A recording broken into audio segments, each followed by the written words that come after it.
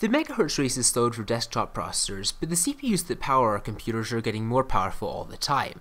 Hey, what's up everyone, CTNtechnologynews here, and in this video I'm going to be taking a look at the world's first 10-core desktop CPU, which is the Intel Core i7-6950X Extreme Edition.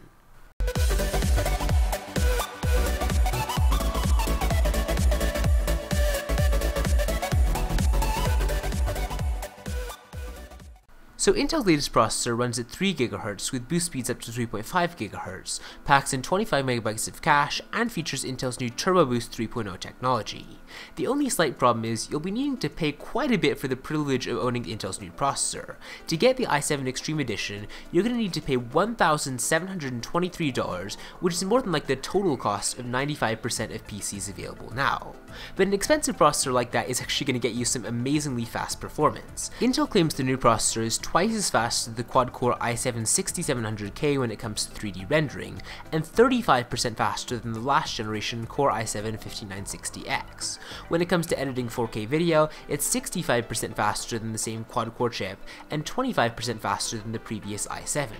When it comes to gaming, which is probably something that a lot of people might be using this for, it's actually 25% faster than the 5960X when it comes to gaming in 4K while encoding and broadcasting a 1080p Twitch stream. Basically, if you're dealing with a lot of content on a daily basis, this could be the ideal CPU for you. Now, the new Extreme Edition of i7 processors will also be available in an 8-core version and a 6-core version, and of course they're completely unlocked, so you can overclock them to your heart's content. All of the new chips also support DDR4 2400 RAM, which is a slight bump in speeds from the previous generation processors. Now obviously, these chips are not for a lot of Intel customers, but for really demanding users, it does actually put Intel a step ahead of AMD, whose current high-end processor tops out at 8 cores.